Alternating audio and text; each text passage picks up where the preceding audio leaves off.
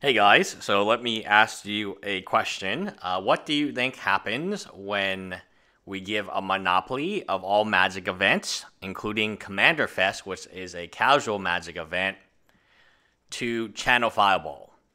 Meaning there is no competitors and there is no reason not to just wreck the Commander players.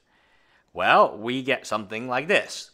So, Channel Fireball, Commander Fest, which is Commander Festival, gives 6.37 packs per player and prizes. Pastimes, which isn't even a great event organizer, gave 36 packs per player. Now, assuming that 36 packs is about box, you can probably get a box at an event at $70 from the distributor. I'm assuming it's got to be lower than $78, which is what I get a box for. So, yeah, you still make a good $40 even at the distributor level, but maybe these boxes are free boxes and then you make $120. So why does Channel Fireball have to be so greedy? It's because they can be greedy. Now, in the history of histories, so you might appreciate, all of you Wedge fans who are history majors may appreciate this. We don't typically give monopolies to a company because the company will abuse the people. If the company has no competition, why would they raise prices or why would they give more price support than they have to? And the answer is they are not going to. So the consumers are going to be screwed by the lack of competition and there will be collusion. So when you talk about this type of market structure we're now facing as Magic players, that's why I don't go to these events, because the expected value of going is literally it's 1/6 as less. So at the past times when they charge $120, they still make a profit. Like if they throw in a box for every person who enters, they still make a good hefty profit. So I went and I looked and I wondered, could there be other things, maybe politically motivated, that are causing the prices to increase? Because that's just prize support. So prize support goes down 600%, no, like a lot, right? So we're giving 600% less prize support from an organization that we deemed was not good enough to run this festival. Could there be other things that are making this more valuable? Like, are there cosplayers, for instance? Answer, yes. Are there non-binary sections where we have discovery? Answer, yes. So when we deal with Command Fest Seattle, there's a lot of this other tacky stuff I imagine that players do not want, but it is included in the package. So we're going to take a look at a few packages and describe what exactly is happening here. How can the prize pool go from 36 and it's $120? So I'll say the $5 is inflation, okay? But we went from 36 packs of prizes per individual to 6 at a Command Festival. So something is not quite right. Like, where's this money going? Or where are all the prizes going? The answer is into Channel Fireball's pockets. So recently, I've been sent clips by a Facebook fan or a Facebook follower of Huey Jensen's streams, which I guess is now on the Channel Fireball YouTube. And it's literally the worst thing I've ever seen in Magic. It's someone who really does not like MTG Arena, playing MTG Arena for long periods of time, and now even the hardcore Channel Fireball fans are asking, why is this being posted? Why is this being posted? And Channel Fireball has always been a pretty good brand, but when you give a pretty good brand a monopoly, in the beginning, the prize support is going to be high because they want to show Reddit, mostly Reddit, and get some clout that, oh, hey, things are actually getting better. But that's not how it ends up. Every monopoly ends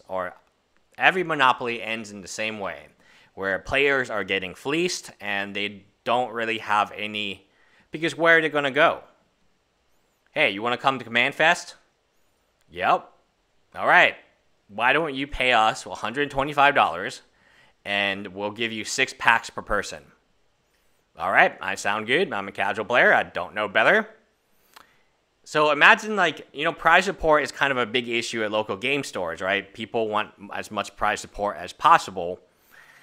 And for $5, people expect a pack and a half in prize support, and that's F&M, right? So why wouldn't they expect something similar, right? If a box retails for 100 or let's even say 120, surely we can add a box to the prize support just like any local game store. Now I know that you be like, oh, well, what about the building and all of this stuff? Well, I mean, a local game store has rent and things like that too. And in fact, the local game store is always there, so theoretically, they would actually pay more consistently as opposed to a one-time payment. I just find it kind of funny that these same players who are, you know, who would kill my local game, any local game store for not having enough prize support, right? So $5 they want a pack and a half, $10 they want free packs per person for $10. That these people are okay with what Channel Fireball is doing. It's mind-boggling, right? Like, what is actually being offered here is not worth it, in my opinion. The Soul Ring and things of that nature, I mean, the fact that they have a non-foil copy of Soul Ring and a foil copy doesn't make any sense. Like, when did this start happening? Where the promo was actually, like at Grand Prix, the promo is a different promo, like, depending on the package you buy? Like, what? Anyway, the whole concept of this is very simple. Monopoly bad. Magic has given a monopoly to China Fireball, who's making tons and tons of money off the backs of very, very casual players. And this is exactly what if I was brand new to Magic, I would exactly expect to be taken advantage of in this way. You have one of the worst organizations, worst event companies, pastimes, and even they have decided, and trust me, they want to make money just as badly, if not more, than Channel Fireball. And they have decided, hey, 36 plus packs makes sense, including the promos and all this stuff, which they included with that offer. For you to go down to 6 packs is just greedy. It's greedy. That's 6 times less, right? And for the player base to actually accept this and think this is a good idea and support, and, you know, we're at 6 packs today. As long as the monopoly continues, we'll be down to 2 packs and we'll be down to no prize support. Trust me, we will be down to no prize support before 2 years from now. It'll just be your honor of being able to meet these celebrities. And that's where all the money is going. You can see that this is a commander party. So not only do you pay your $150 to enter, you get to pay $100 to get all of these things. Hors d'oeuvres, soft drinks, desserts, Soul Ring promo, non-foil, Sketched Edge Soul Ring playmat, deck box. So you get to go to Commander Party, oh, of course, Tulare Community College is there. That's why this event is so expensive. Seattle's iconic Museum of Pop Culture. Is that like the one in the airport? Like, seriously, like, is that the airport one? The greatest game ever made, surrounded by tons of timeless pop culture memorabilia. So, if you want to know where all the blanking money is going, it's going to these people that you see here. Because they have to be paid as guests, and my gosh, I'm surprised the Manosaurus is not here. But I guess that, you can only ask for hospital bills one time in your life, right? I mean, the second time it happens, I don't think he gets the 100K. So let me conclude this by saying, they think we are idiots. They think we cannot do simple math.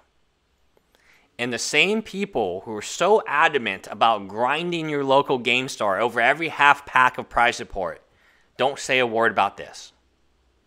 Why is that the case? Because they're afraid. I mean, there's no other way for me to put it. They are actually afraid. What are they afraid of? They're afraid of backlash of Channel 5. I mean, you don't mess with Channel Fireball, right? You don't mess with a monopoly.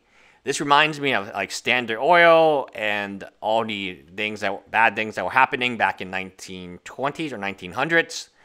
And you just had monopolies. In the history of histories, a monopoly has never been good for the normal citizens. Because even if it is a very socially aware monopoly, you're going to lose. And that's the design.